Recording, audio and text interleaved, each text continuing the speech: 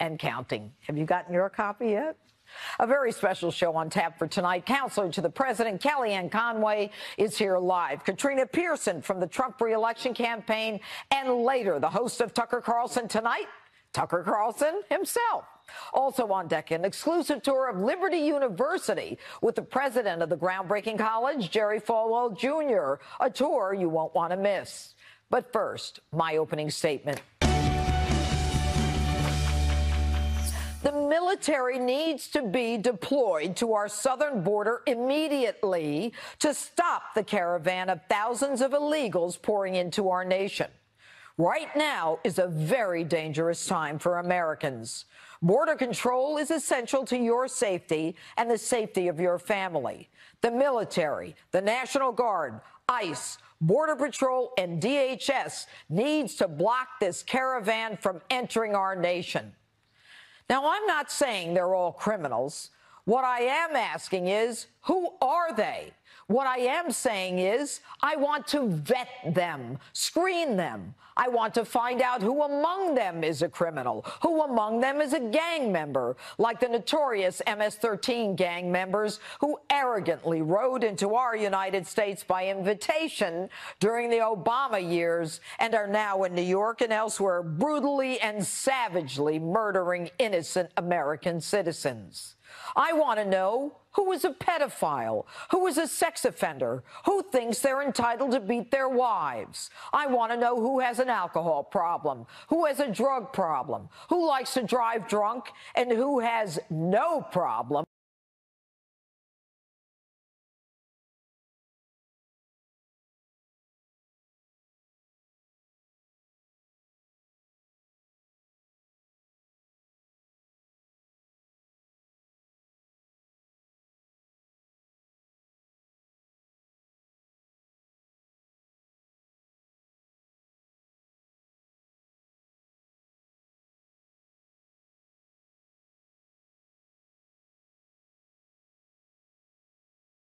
rights as they carry the flags, not of America, but the flags of their country.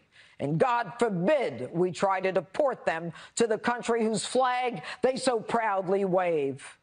They have no claim on this country. They are not entitled to be here. They break our laws to come here. Now, this is not a left or right issue. This is a security issue, a safety issue. We simply cannot have people about whom we know nothing living next door to us, working next to us, or driving next to us. Crossers claim they're running from violence in their home countries.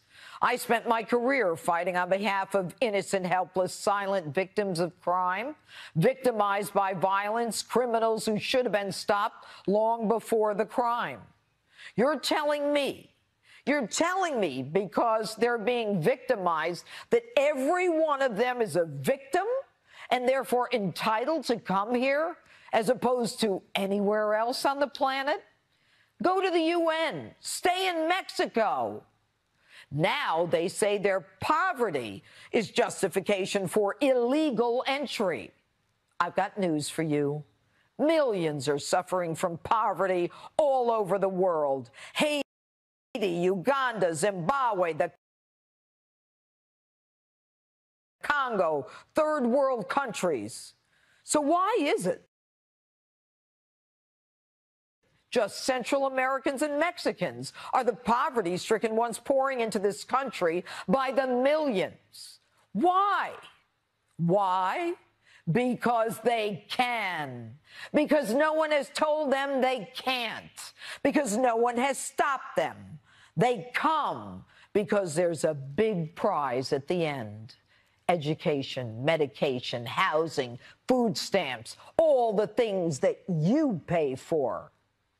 So you want open borders. Look at what it's done to Europe.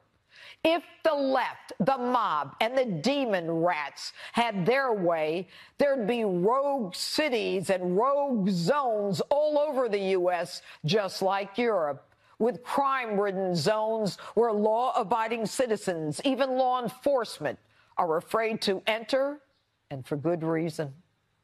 The left, then, the Democrats in this country add an additional layer of protection so illegal criminals cannot be arrested in sanctuary cities and states where American citizens are thus put at risk.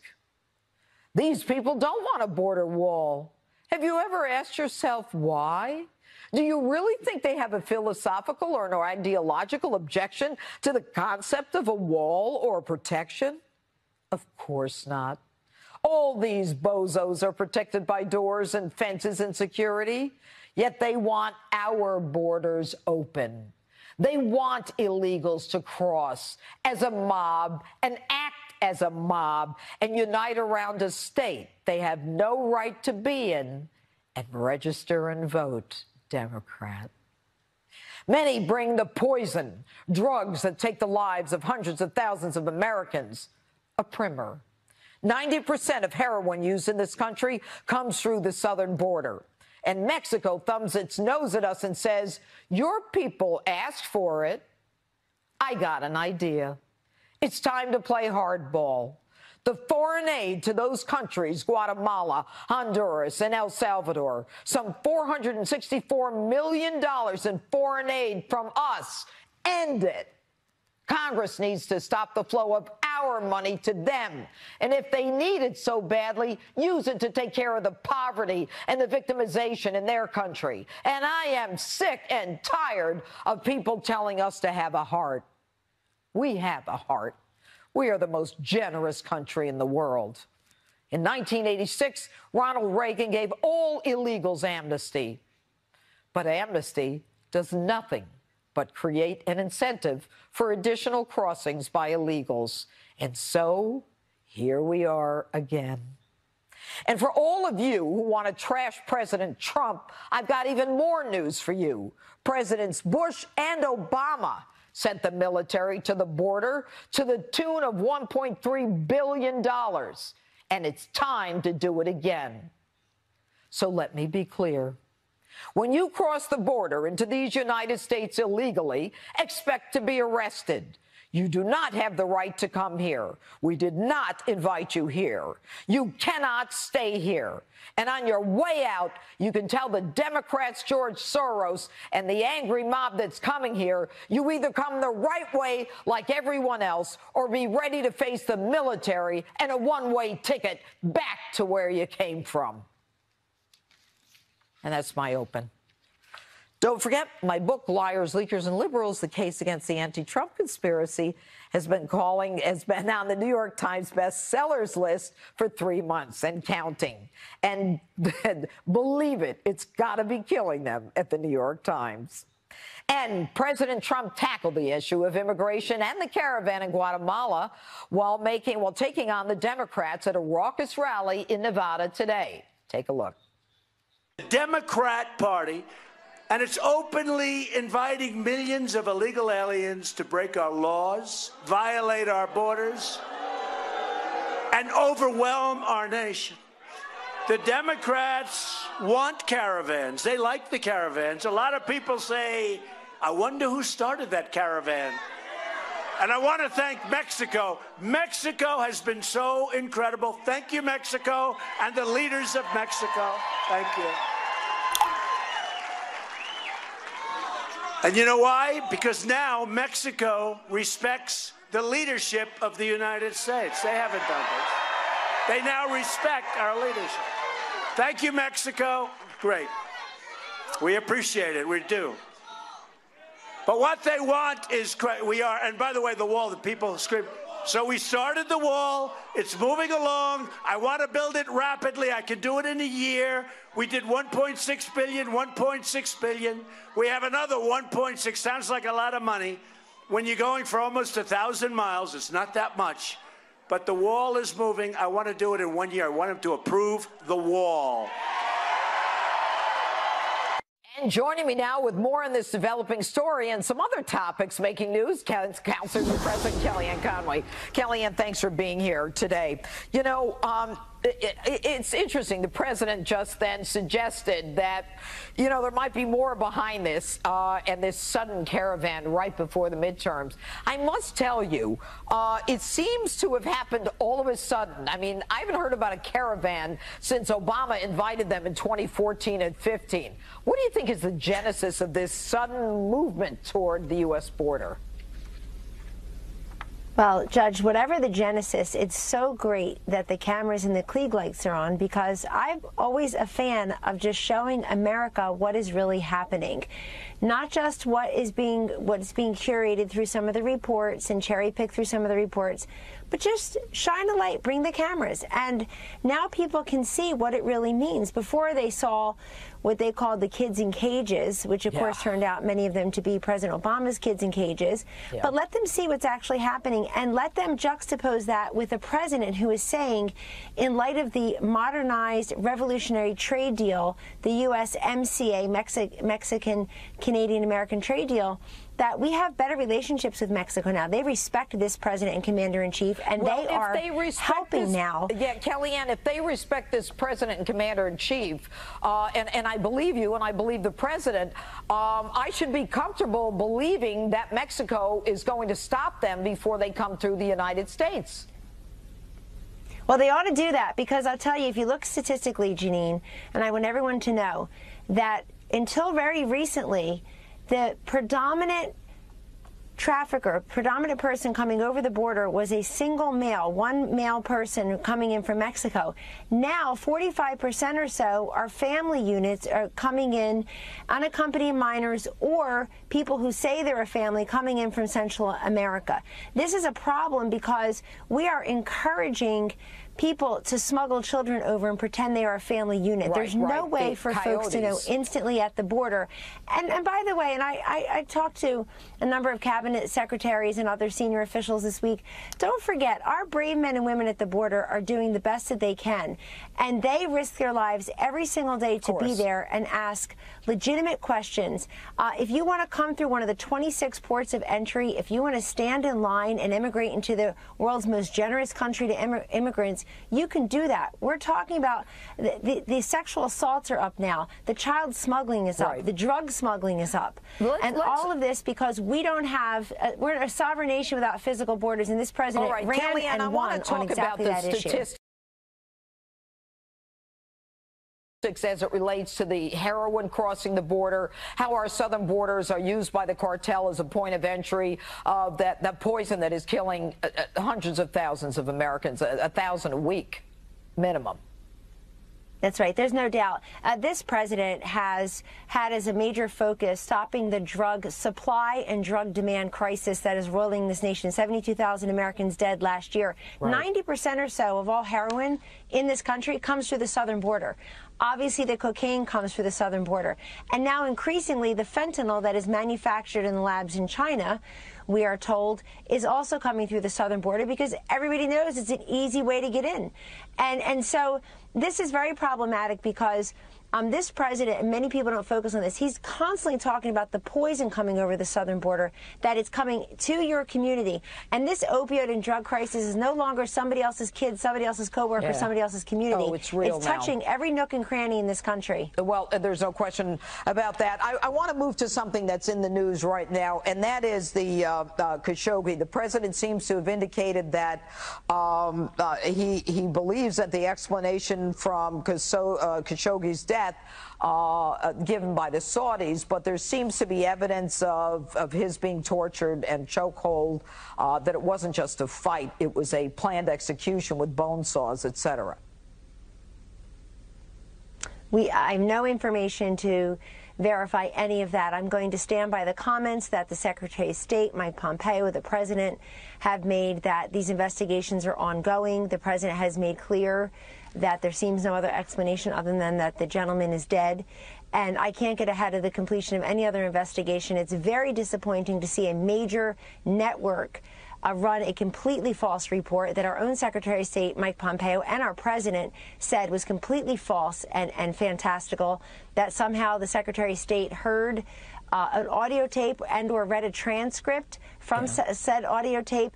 They went with a false report, and it's that kind of reporting that really hurts investigations and the conclusion of information, but I'm not going to get ahead of that. Okay, all right, and it's that kind of false reporting that Americans believe is going on, which is why they elected the outsider president.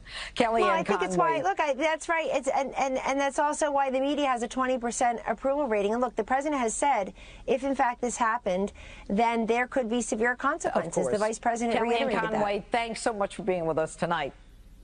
Thanks, Jeanine. All right. Katrina Pearson making a surprise appearance on Justice to take on Chris Hahn. That's ahead. You don't want to miss it. And next, she's back. Hillary Clinton's name comes up in federal court as new details emerge in her myriad of scandals dating back to her time as Secretary of State. Here to talk about that, as well as whether the Mueller investigation may be mercifully brought to an end, is Tom Fitton from Judicial Watch. Justice rolls on in a moment. Not just how they granted immunity to the Hillary people in that email investigation, but for providing false statements on the Clinton email case. Now, 2 years ago, I said all of these State Department lawyers should be brought up on contempt or fraud before the court. What do you think should happen? Well, at least they should be required to ask more questions, and they should stop obstructing our requests for information. You know, the federal court judge already granted us discovery because he had been gamed. He thought there was bad faith in the way, obviously, the State Department had behaved in a Freedom of Information Act lawsuit about Benghazi, no less. Right. And, of course, they were hiding their Clinton emails from us. They didn't tell the court or Judicial Watch forthrightly about what was going on. And that's why the court came in not too long ago and said, look, I had false statements given to me. I don't know about these false affidavits that were given to me. I'm interested to know what the Justice Department knew, what and when. Okay. And I'm surprised that Cheryl Mills, Hillary Clinton's top aide, was given immunity when I found that she had committed perjury, and I couldn't believe her, in another case about emails that Judicial Watch had pursued. Okay, and so the State Department's judge... fighting. The State Department is fighting us on this, which is most troubling. Well, yeah, and the State Department, as well as the Department of Justice, said at the beginning of the Trump administration that Hillary Clinton was a private citizen, and therefore her record shouldn't be available to the public as freedom of information. I mean, the deep state is so deep, I don't even know where it stops or starts. But having said all that, doesn't the judge have the right to hold these lawyers in contempt? Well, you'll see that's potentially the relief that may be granted over after we get some of the questions we still have pending with the State Department.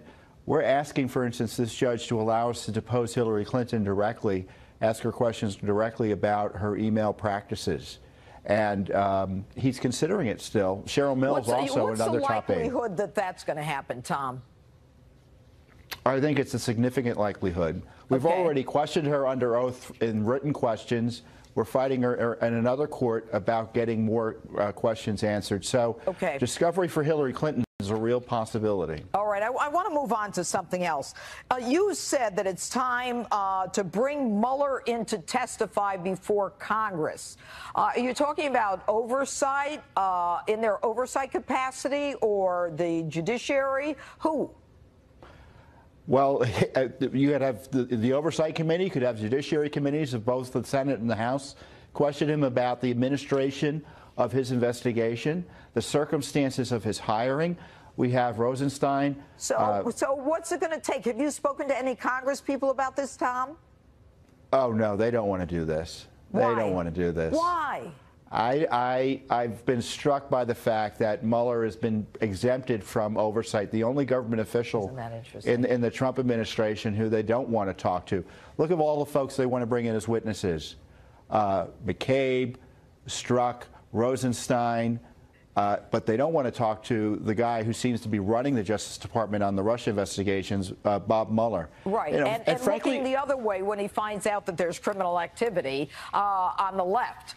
Outrageous. But maybe the deep state goes into Congress, too. Who knows? That's right. It's well represented in Congress. There's a deep state caucus there, believe you me. Sad commentary. Tom Fitton, thanks so much. You're welcome. All right, still ahead tonight, I take you on an exclusive to Liberty University in Virginia for a tour given by none other than the groundbreaking school's president, Jerry Falwell Jr. And next, the marquee matchup of the night, Katrina Pearson, Chris Hahn, the political panel, chomping at the bit to debate the week in Washington. Don't go away. Back in a moment.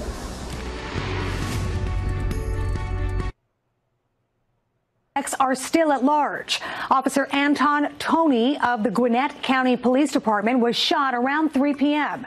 He was responding to reports of a suspicious vehicle at a middle school near Snellville, Georgia. Toney, a 2-year veteran of the force, later died at the hospital. Witnesses say as many as 4 suspects fled the scene. And with no winner in last night's Mega Millions lottery drawing, the jackpot grows to a record-breaking $1.6 billion. This is the largest jackpot in history, just barely edging out the previous record set in January of 2016. The massive jackpot bringing many first-time players to the lottery. The odds of winning are about 1 in 302 million. I'm Anita Vogel. Now let's take you back to justice with Judge Jeanine.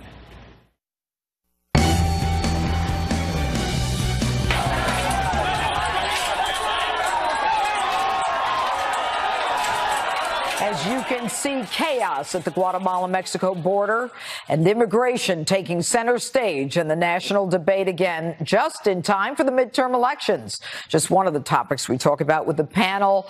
Syndicated radio show host Chris Hahn making a special appearance on Justice Tonight. Senior advisor to Trump 2020 reelection, Katrina Pearson. All right, guys, you are familiar with the mob of illegal immigrants, illegal aliens, pushing through from Guatemala to Mexico against police and enforcement.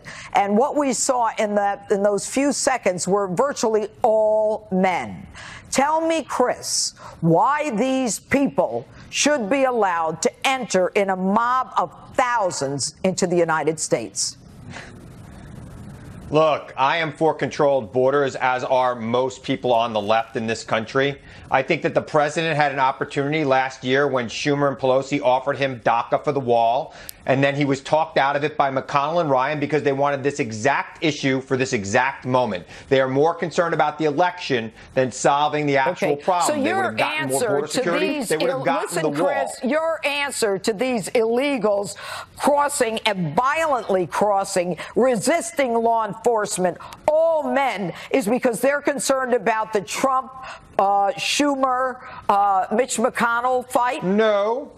I'm saying that the reason why, of course not, unless they are seeking asylum legitimately or there's a reason for them to be here, and everybody agrees with that. They need to come here legally, and there needs to be a process. And there was goodwill by both the president, Leader Pelosi, and Leader Schumer, but Mitch McConnell and Paul Ryan blocked it. I don't want to talk politics tonight, Chris. I want to talk about this mob. Okay. Go ahead, Katrina. Look, Judge, it was President Trump who nearly doubled the recipients he was willing to accept over Obama, but that's neither here nor there. And this really isn't just any mob. This is a column on the march carrying their own flag. This is an invasion. And I have to applaud the Mexican government for at least appearing to want to help with this situation, but let's not pretend this is organic.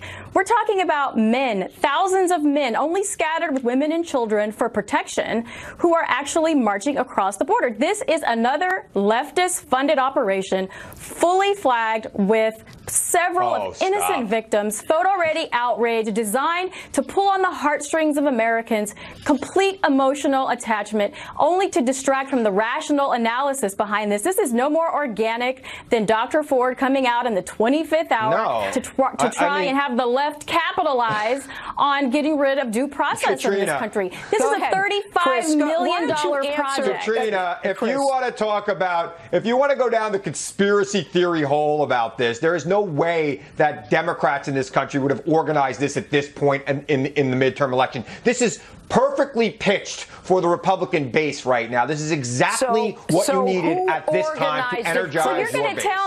So you're going to tell me, Chris, that people who are Katrina is suggesting that this is some conspiracy. I want to know what you know about the conspiracy, Katrina. It costs $7,000 per head to bring these people. $7,000 per head to have these traffickers move these people throughout the southern hemisphere. Yeah.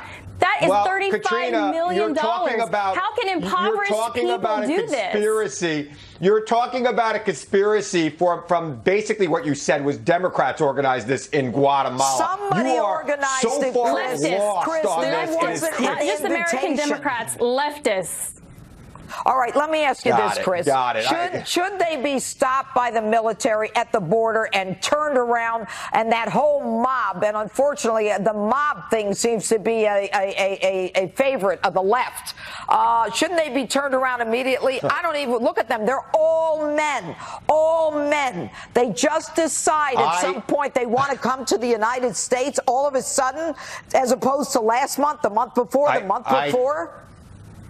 I think all Americans believe in a secure border, and I think there needs to be order at that border. And I think that the president was offered order at the border by Democrats, and he rejected it because the Republicans wanted this issue at this time. He offered 1.8 million Dreamers citizenship. Well, I believe in order at the border, and I will tell you, there has been less order at the border under this president than there was before. All Americans clearly are not in support of secure borders because we have a Democrat Party in the United States that supports sanctuary cities. You can't have a secure border and sanctuary cities. That's kind of not how it works, Chris. We have to resolve the issue. Nancy Pelosi and Chuck Schumer had the perfect opportunity to resolve it, and they refused. What there is people. What there is different times when people ask for documentation. What Katrina would have you do is for police to walk up to people they suspect as being illegal and say, papers, please.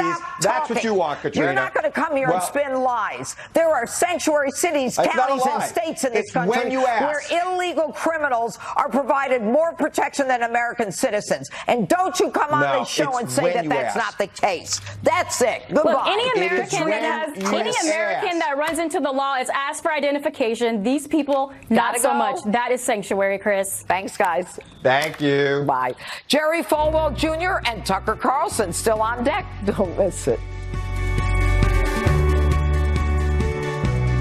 This up. We're going to DEFCON 1. Host of Tucker Carlson tonight. And this week, I sat down with Tucker to talk about his new book, my mother's favorite, Ship of Fools. Take a look. All right, Tucker Carlson, congratulations on the book. I would buy it, if only for the cover. You have Republicans and Democrats and possibly lunatics, some people who should be in jail who aren't in jail, some people who are headed for jail. Let me ask you this. Do you expect any of these people in the Ship of Fools to ever come on your show? Were you to ask them? Well, one of them has already refused, but no, I don't. And actually, I know a lot of those people. I know almost all of them, having been in D.C. my whole life. Yeah. And it's not a personal attack. I mean, it's pretty easy to attack people. No, you call them fools. Of course, it's a personal Well, I'm attack. attacking their decisions, and I'm attacking more than that. Yeah, well, then you should put their decisions, not their face. No, but look, the whole interior of the book, between the cover and the back cover, is an explanation that it's not. Look, I know it's very fashionable to attack people's behavior in high school now. Yeah. But I actually don't believe in that. I think you should assess people's adult decisions. Why? Are you covering up for what you did in high school? Yes, I am. Okay. I am. Not that I remember any of it. I have no calendar. But let me just say, it's not that people make mistakes. I've made a million. I worked at MSNBC, okay, so I've made mistakes. The question is, do you admit it and do you learn from it? And what I'm so struck by, the reason Trump got elected is because the people who made a series of terrible decisions about our economy, our foreign policy, our culture, never admitted it and never learned. Okay, but I agree with you. Donald Trump is the president because Barack Obama was the guy before him. Exactly. And people fed up. They said no more of this. But what I want to talk about is you say that we're headed toward, or at least at the brink of a revolution. Yes.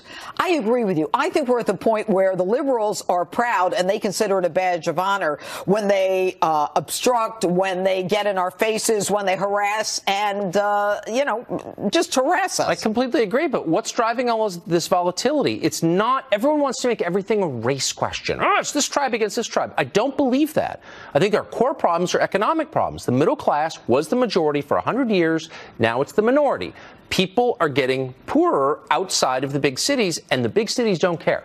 Young people are getting poorer. They can't get married, buy cars, buy houses. Right. People know their kids will make less and be less successful and have less opportunity than they do. Whose fault is that, and to whom should that, the fact that happened benefit? The people I write about are the answer to the question you just asked. A small group of people is way richer, and I live among them. I'm, by the way, richer than I was 10 years ago after the financial crash. Right. But the rest of the country is not. And if you're running the country, its major institutions, including its big banks and its big companies like Amazon, including its cultural institutions like NBC, you need to pay attention to what's happening to the people in your country. If you want to lead, you need to care about the people you're leading, and they don't.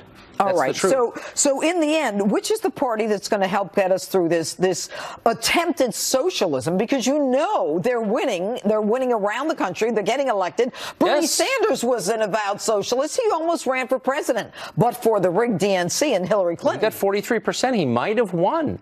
And a lot of people who voted for Bernie in the primaries voted for Trump because both of them were talking not about race and gender and all this boring college garbage. Right. They're talking about core economic things like, by the way, what are wages doing?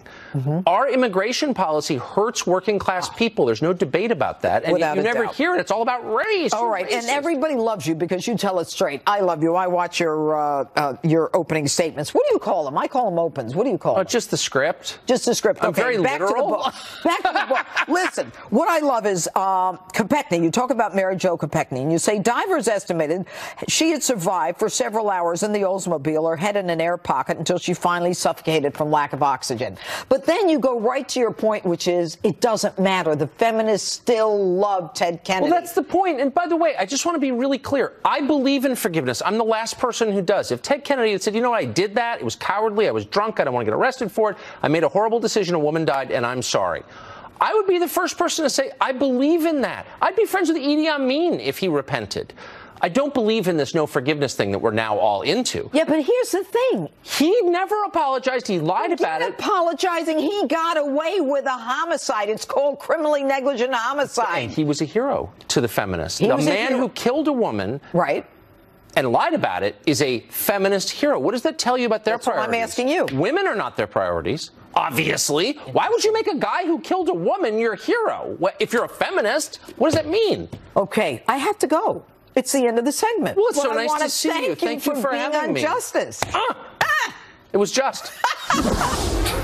Next, a special treat, a first-hand look at Liberty University and a guided tour from its president, Jerry Falwell Jr. Next. Morning. Welcome to Mitsubishi. Liberty University is a one-of-a-kind school in Lynchburg, Virginia. It's a nonprofit Christian university where both students and faculty practice what they preach. I had the pleasure to visit recently and got a first-hand tour from its president, Jerry Falwell Jr. Here I am at Liberty University with the president of the university, Jerry Falwell. How is it that this university in particular is able to get so many students who were so Christian-oriented, Constitution-oriented, who believe in this country and are so energized by this, what's going on today? Well, I call Liberty the Fox News network of the academic world. Liberty is different than other universities in so many ways. The Chronicle of Higher Education did a cover story a few years ago that said that the success of Liberty University is rooted in the fact that Liberty doesn't try to be like every other university. We try to emphasize academic freedom, freedom of expression. We try to keep education affordable and accessible. Let's walk a little bit. Yep. What is this right here, this tower that's in front of us? The tower is the School of Divinity. It's 275 feet high, which is nearly 28 stories. There's a classroom on every floor. Under the lawn right there. Under the lawn. There's 3 basketball courts where the basketball team practices. Those are the newer dorms up there on the hill. A lot of new construction going on still. Let's talk about the young kids here, the students here, Yep. who are so different from their, cohorts in universities. Visitors to campus are always telling me how they go out of their way to ask them if they need directions. They drop something, the students will pick it up for them. A lot of universities, you walk on campus and the students won't make eye contact with an adult. Right. What is the role? Let's get a little more political. I mean, with the midterms coming up, what's the role of the evangelical Christian, having seen everything that we saw with the Kavanaugh hearings, and what role do they play, and can they turn elections in this country? Well, when President Trump said to African Americans, "What the hell do you have to lose?"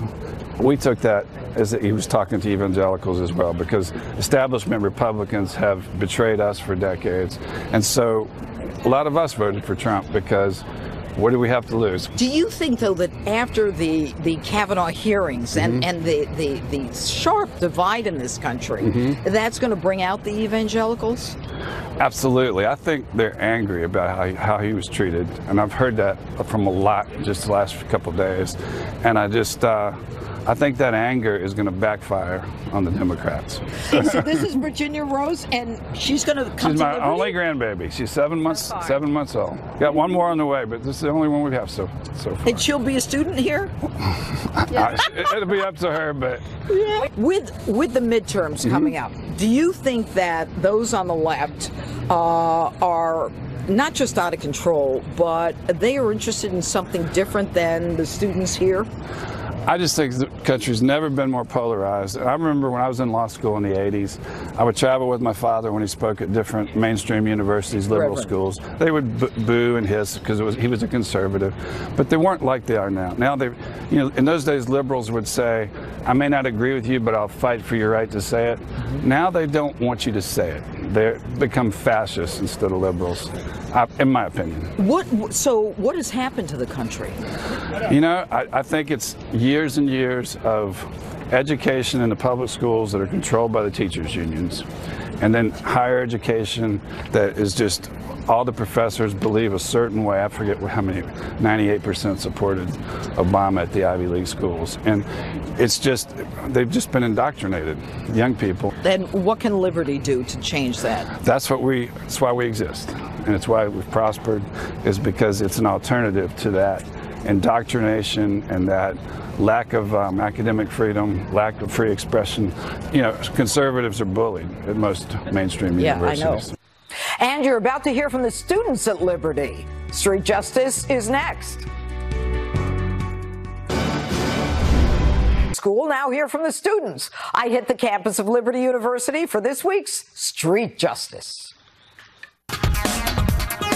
Here I am at the campus of Liberty University, and as you can see, many of these students are so bright because they are holding up my book, Liars, Leakers, and Liberals. I'm going to go around and ask them how much religion affects their politics and how much they love Liberty University.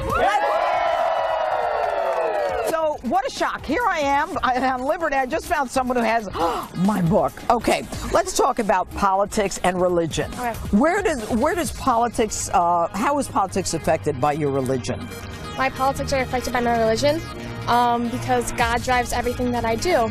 I'm actually a pre-law major. You actually really have inspired me to pick my field. You want to be a prosecutor? Yeah, I would. Yeah. Mr. 6'5", do you play basketball? I did in high school. I'm doing intramural here, though. What do you want to be? If anything, I'm not totally sure yet. I'm a digital media major, maybe a broadcaster going along those lines. Yeah? Well, if you're going to be a broadcaster, you got to get a taller cameraman. Yes, ma'am. Sorry, Greg.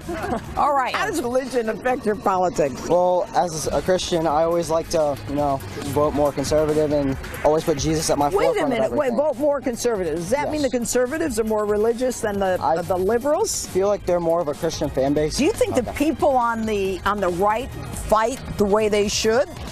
People on the right, the way. Yeah. In other words, are people on the right too wimpy? I don't think so, considering Donald Trump's in office. I mean, Donald Trump's been at the forefront of that.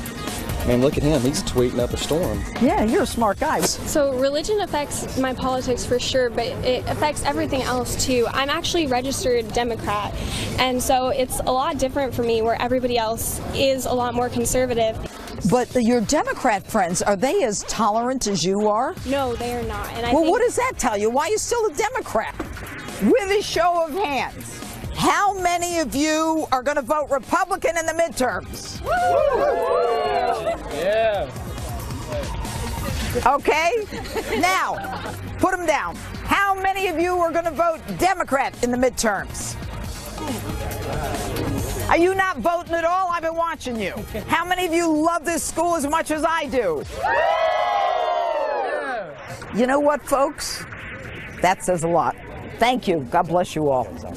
Says. Finally, tonight, it's been 3 months and counting, and my book, Liars, Leakers, and Liberals, is still sitting pretty on the New York Times bestsellers list. So you better go out and get your copy before you're the last person you know who doesn't have one. And tune in to Wise Guys tomorrow night, right here on Fox News at 8 p.m. Eastern, where I'll be a guest.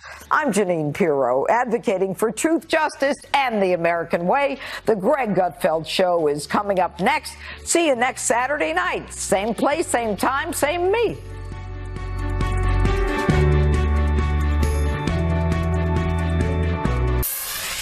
The Democrats